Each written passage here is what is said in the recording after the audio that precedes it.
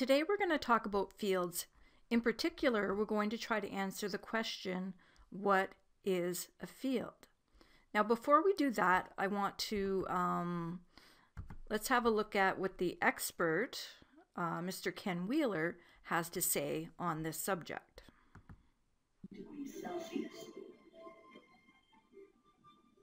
Sir, can you define this one word? No! They will never define it. Okay? Descriptions are not explanations. And everything in the universe is this. Fields. No branch of physics ever define a field, and of course they'll always mention the four Maxwellian field equations, and then I will point to them that Maxwellian field equations never define a field. They only define a field as expressed in effect over a given vector over a period of time. Okay, so I basically agree with what Ken is saying here. He's saying that no one has ever defined a field unambiguously. So that's the clarification that I'm making here, is no one has ever unambiguously defined a field. Many people have tried to define a field. Many people have their own definitions of, or their own ideas of what a field is. So what we really need to do is disambiguate this term field. And that is what I'm going to try to attempt to do in this video. Now, Ken Wheeler says descriptions are not explanations.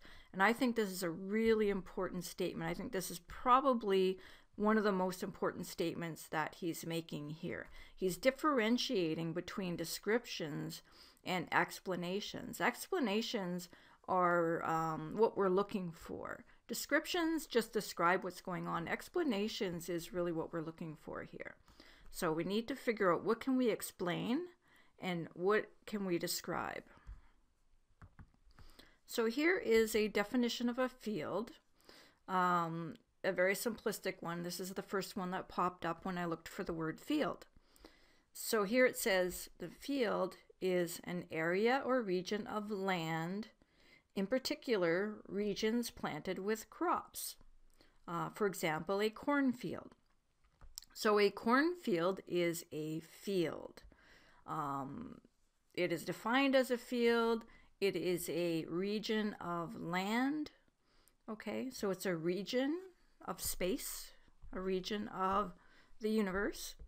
Okay, and in this particular case, a cornfield is planted with corn. And so here you can see the rows of corn that have been planted, and this is technically a field. So this is a good first iteration for understanding what a field is. So now let's have a look at how physics defines a field. In physics, a field means that a physical quantity is assigned to every point in space, or more generally, space-time. Okay, so that's how physics defines a field. This is kind of a weird way of wording it. In physics, a field means, okay, that's kind of a weird way of wording it, but anyways, so that's basically what they're saying is it assigns a physical quantity to every point in space. A field is seen as extending throughout a large region of space so that it influences everything. So in physics, basically the field is the whole universe, I guess. So it extends throughout a large region of space, maybe the whole universe, so that it influences everything. So their definition of a field is that the field influences things. Okay, so that's just how they're defining it. The strength of the field usually varies over a region. So if the strength of the field didn't vary over a region, then you'd have flat space. So a flat land that didn't have any hills would really be just a flat space. So, but generally we're more interested in fields that vary over a certain region. And it was Michael Faraday was the one to coin the term, apparently in 1849. Okay, so I want to generalize that a little bit. So I want to use the same definition, but I want to make it a little more general. So at least, no, basically I want to take the definition for the land, and I want to apply it to the universe. Okay, so I want to define a field as a region of the universe. Okay, it can be space, it can be land, it can be anywhere in between. Okay, so a field is a region of the universe where each location in the field of view, so there's another use of the word field that's quite common. We talk about a field of view. So in the case of this cornfield, the field of view is the region that I cropped out of this image. Okay, so let's start over. A field is a region of the universe where each location in the field of view is assigned a physical quantity. Okay, so in this case, we could take the field. So a physical quantity is like, it's a usually a value, a number, a mathematical quantity, quantified. It's quantified. So if I was going to quantify this field, I would be quantifying it in a binary fashion. So I would quantify corn or no corn. So I would take all the locations, each location in space that has corn, and I would mark each location in space that doesn't have corn, and then you would have a corn field, because you would have places where there is corn and places where there isn't corn, and these field lines would be marking the configuration of this field. So this is, just a nice analogy. Don't take it too literally, but this just gives us the idea that each point in space can be assigned a value and or planted with a seed of corn. So now we're going to apply the same definition to a gravitational field. So in this case, a field is a region of the universe. Okay, in this case, we're talking about this box with a gravitational mass in the center.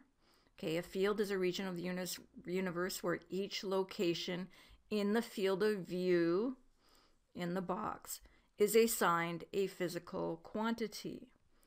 So in the case of a gravitational field, the physical quantity in every space, every location in this box would be is marked by an arrow. So so really what we're looking at, the physical quantity, is the force being felt on maybe a test object, a test particle that we place here. So each point in this box is assigned a force and a vector, a force vector.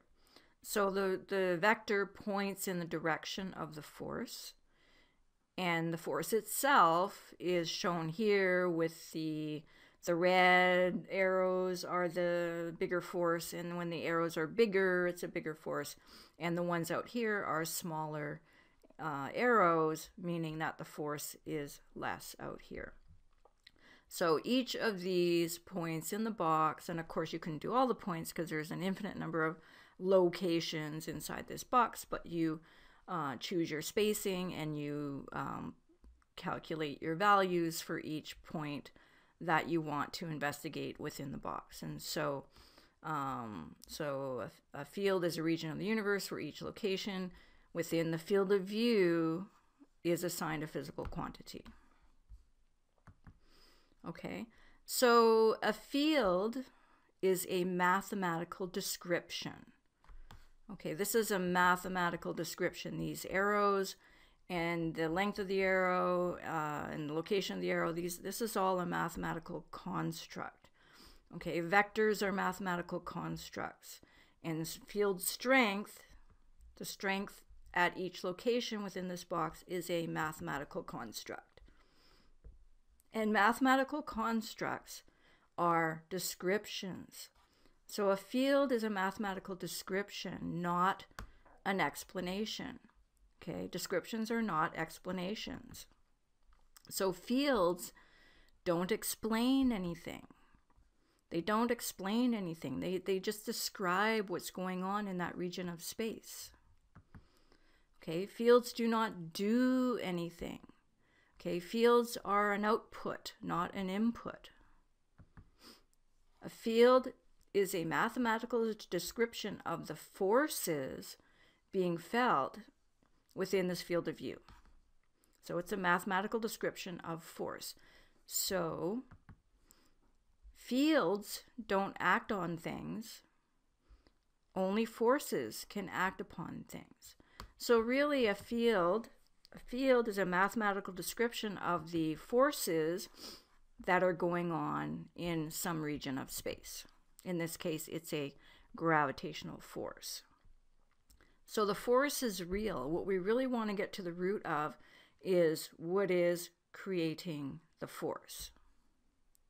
And fields do not create forces. Forces create fields. So here's another kind of field, what we call a field. And I'm going to read my definition again and apply it to the electric field. So a field is a region of the universe where each location in the field of view is assigned a physical quantity. So in this case, in this field of view, we have electric charges, and the electric charges are creating forces, and the forces are being described by these arrows right here. So I'm going to switch over to my demo, which is right here. Hopefully it's in my field of view. Let's make sure it is, and I think it is. So the way the software works is you take a charge and you place it in the field. You place it in the field of view, and as you move this charge around, you can see the arrows are changing. So this is a positive charge, so the arrows are pointing away from the positive charge.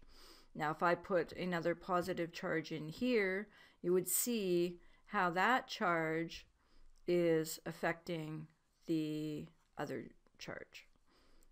Okay, or affecting the vectors. I'm going to reset that.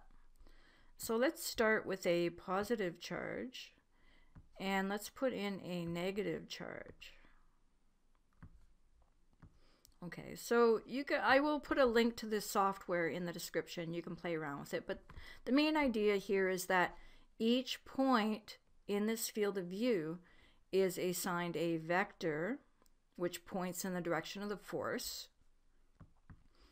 And as you can see, as you get further away from these charges, the arrows are a darker color. So in this case, the mathematical visualization of these charges is that the further away from the charge you are, the darker the arrows are, and the closer. So if I move this charge around, you see the arrows far away from it become dark, and the arrows close to it become light. And so this is kind of fun to play around with. You can see how this is affected by moving these charges around. So this is a field. This is a mathematical visualization of the forces that would be experienced by a test charge that we place somewhere in this region. So here is a test charge, and you can see that when I place it over here, the force is going this way, and when I place it closer to the charges, the arrow gets bigger, which means it's feeling a stronger force. Okay, so as I move this around, you see as I move it further away, the arrow gets shorter, and as I move it closer, the arrow gets really big. And so that's one way of visualizing the force field. Okay, this is a field showing the forces in various different ways. And so there's another way that we can investigate this region of space, this field of view, with these two charges, positive and negative charges in here. And you might not be able to see the numbers, but what this is doing is it's showing the voltage. Now this is very much like that experiment I showed you in the last couple of videos with the Hall sensor. And when I place the Hall sensor in a certain location, I get a certain reading. So this is exactly the same. As I move this around, I'm getting a different voltage reading. Now what I can do here is I can add the isopotential lines. Okay, so everywhere that I place this cursor, this X here, okay, I can place an isopotential line. And as I move further away from the charges, the isopotential lines are bigger. And as I move closer to the charges, they're smaller. So basically, I'm just marking all the isopotential lines of a particular voltage, just like I did in, like I measured and showed you how I measured in the previous video. So this is just another way of mathematically depicting the forces in this region. So this is part of the field. Okay, so the field is a mathematical description. The field is a mathematical description. And I'm going to go back to my PowerPoint here. So this is the isopotential lines from that software. Okay, and I've got both the isopotential lines and the vectors pointing in the direction of the force. And so this is a complete description of the field, if you want to call it that. Just the arrows alone aren't enough to describe the field. Just the colors alone aren't enough. It's like you need a lot of information to get all the ways of looking at this field. And fields are just mathematical descriptions. They are not real. They're not real in the sense that there aren't these strings in space that are doing anything. These are just mathematical descriptions of what's going on in this field of view. Okay, so here's the thing with the isopotential lines. So I've been having been working on trying to figure out the true meaning behind the isopotential lines in relation to the ferrolens, but not just that, in relation to itself as well, because some people think, oh, the isopotential lines are just, that they don't mean anything. Well, everything means something. Okay, everything is important. The isopotential lines are just as important as the other ways of depicting this field and mathematically representing the field. But here's the thing. Here is a picture of the ferrocell that I took last year or the year before, I can't remember. And so what I did was I took the ferrocell. There is a cylinder magnet in here. Okay, and so I took the ferrocell, and this is the dielectric inertial plane here, right? And I threw some iron filings onto it. I put a piece of glass on top of the ferrocell so I wouldn't scratch the ferrolens itself, and threw some iron filings on there. And you can see very clearly that the lines from the ferrocell with the lights are on the outside here, and these light paths, okay, these light paths are orthogonal to the iron filings.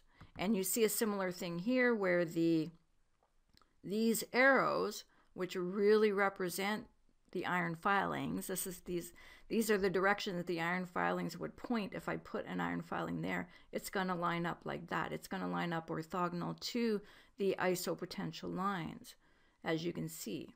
So there's a lot of similarities between what the ferrocell is doing in this field of view, with the dielectric inertial plane being this way and north and south being this way. Okay, so this would be analogous to the electric field. And the similarities are really kind of uncanny. At least to me, the similarities are uncanny, that the isopotential lines along with the what you would call the electric field or the dielectric field, or you know, whatever you want to call it, and the ferrocell. The ferrocell plus the iron filings. So the ferrocell plus the iron filings are telling us, you know, what's going on around this magnet. Not in the magnet, around the magnet. We can't really see inside the magnet. We don't know what's going on inside the magnet.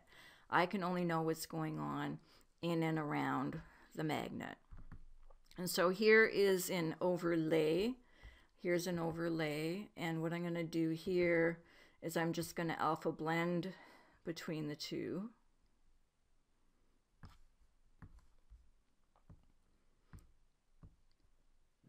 Okay, so if I go really slow, you can really see the correlation between these two images.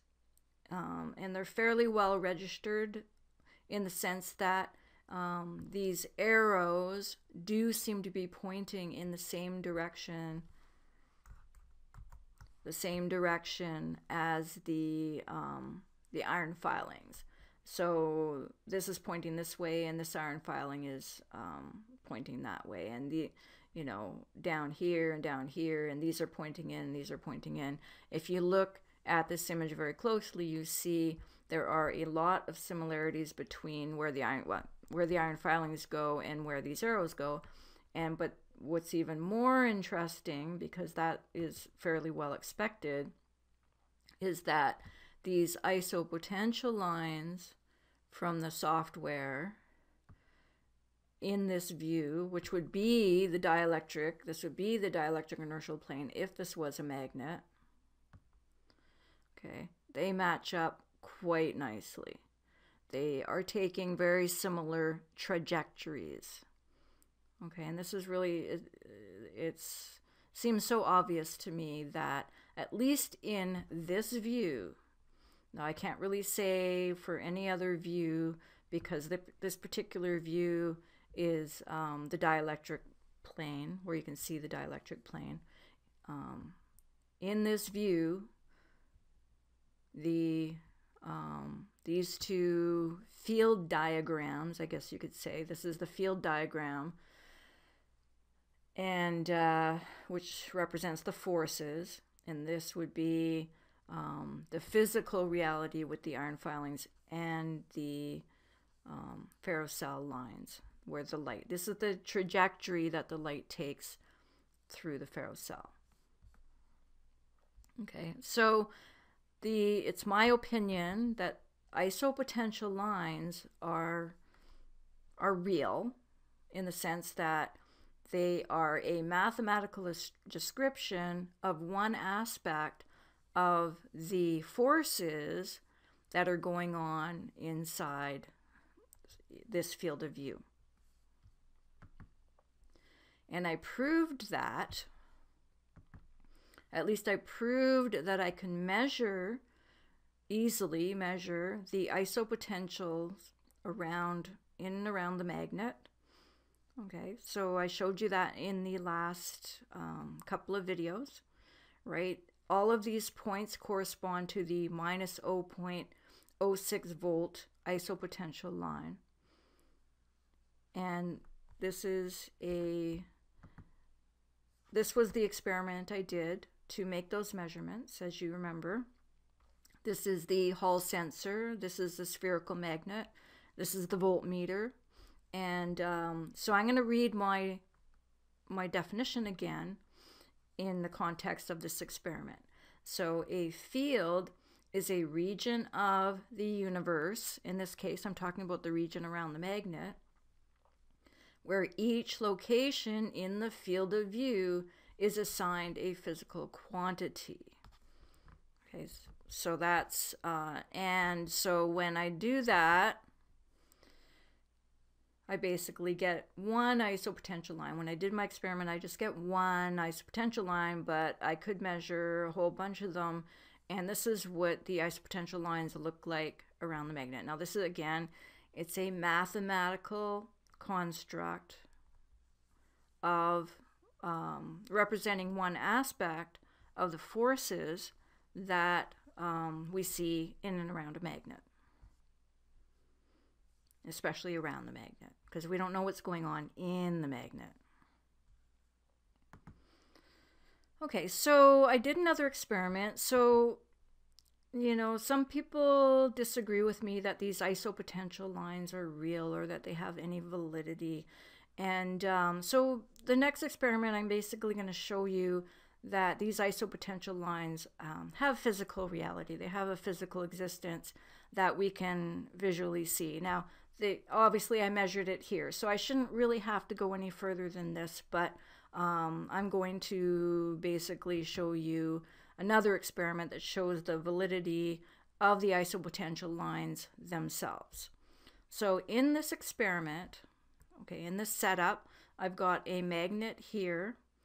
Okay, this is a North Pole and the South Pole, and I've got a piece of paper just, you know, to, you'll see. So in this first experiment, what I do is, first of all, I'm showing you that's the North Pole. And I take a little ball bearing and I am rolling it on the paper. Okay. So you can see that as I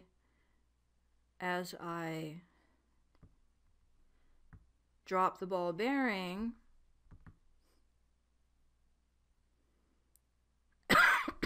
excuse me.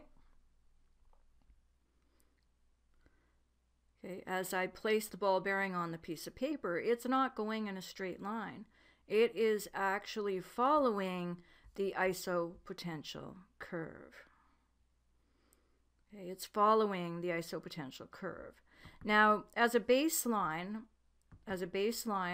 I made a little video where I just drop the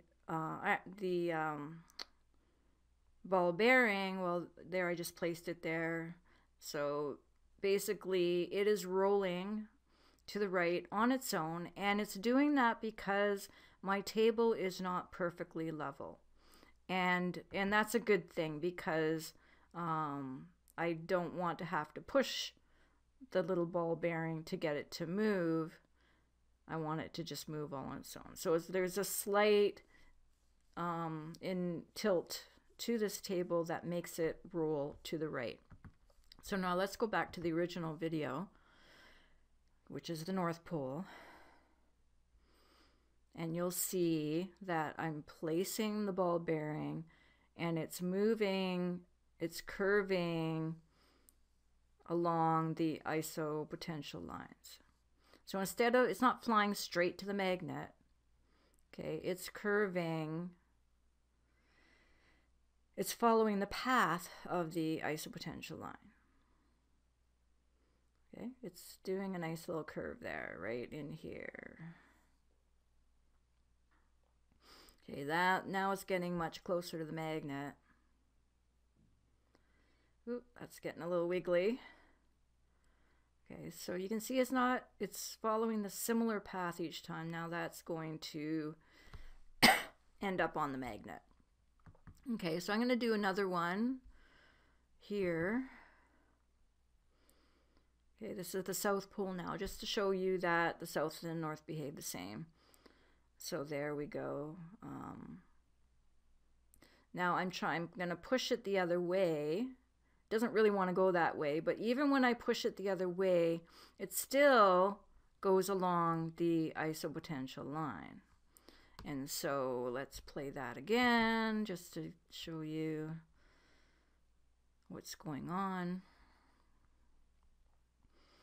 Okay, so it is definitely following the isopotential lines. It is not going straight to the magnet, nor does it want to. It wants to curve around and then go to the magnet.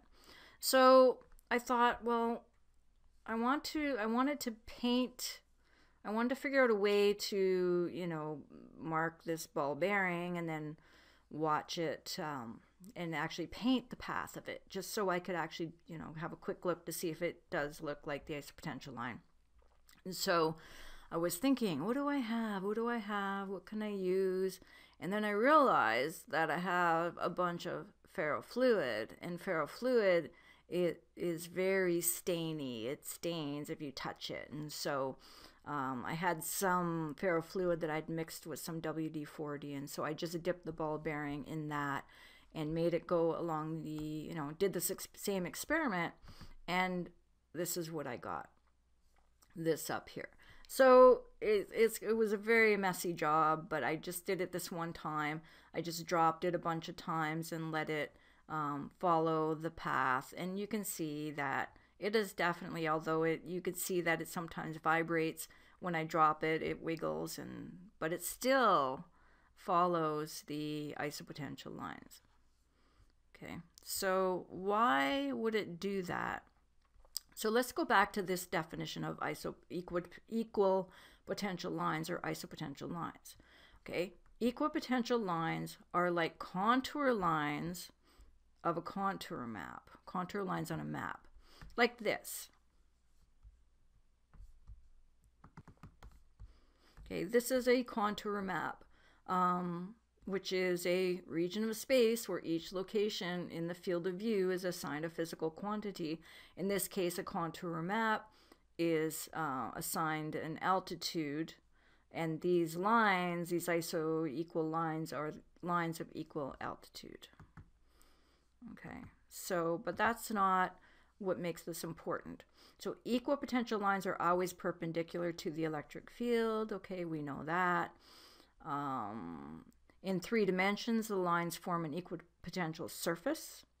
Okay, so this, if this in 3D, these would be equipotential surfaces.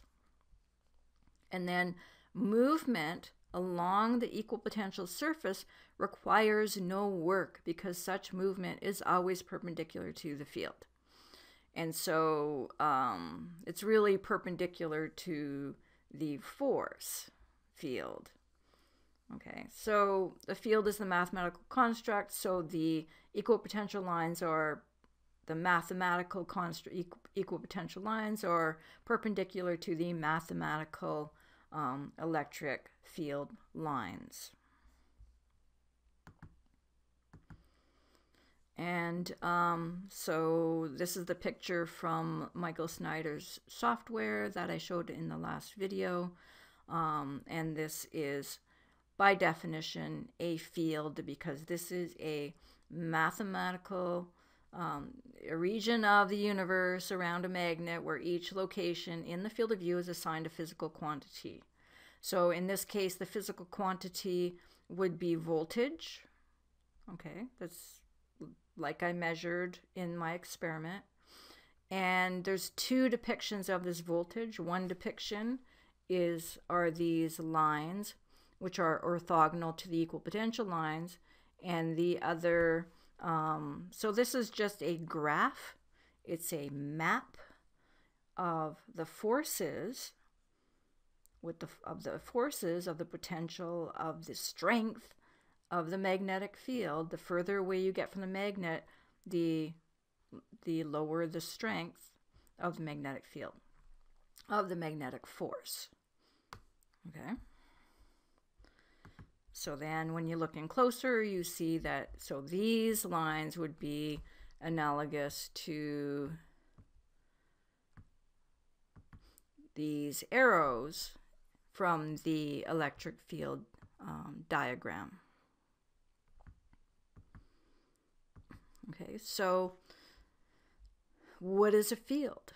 Well, what is a field not? Okay, a field is not a thing in of itself. A field is a point. Okay, a field point, is a mathematical abstraction of a force. So every point, every location within this field is a assigned a force and a direction, a vector. Okay. A field cannot be felt. Only forces can be felt.